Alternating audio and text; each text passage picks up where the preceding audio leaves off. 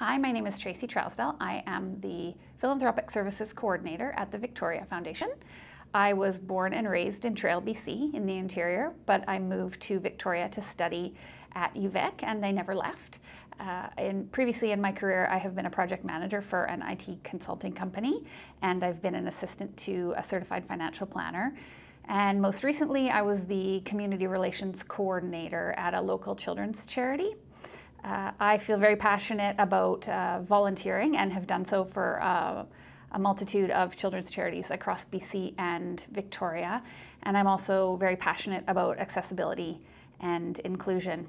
My family is very dedicated to the community of Victoria, so I am thrilled to have joined the team here at the Victoria Foundation.